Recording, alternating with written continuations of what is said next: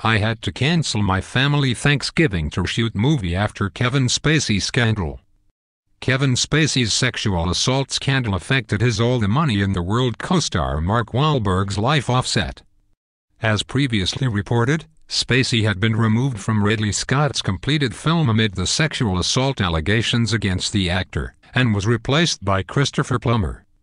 According to Variety, the cast including Wahlberg and Michelle Williams and crew unanimously agreed to reshoot all scenes that previously included Spacey.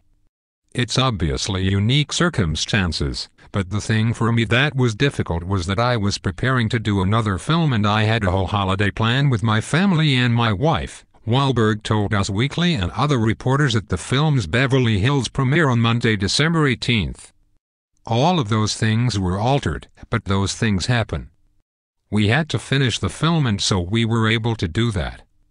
The only person that could have pulled it off was Ridley Scott. It was certainly something different. We had to cancel our Thanksgiving and tell all of our family members that they couldn't come, he continued. And then we had Thanksgiving on Friday. We'll have a wonderful Thanksgiving next year.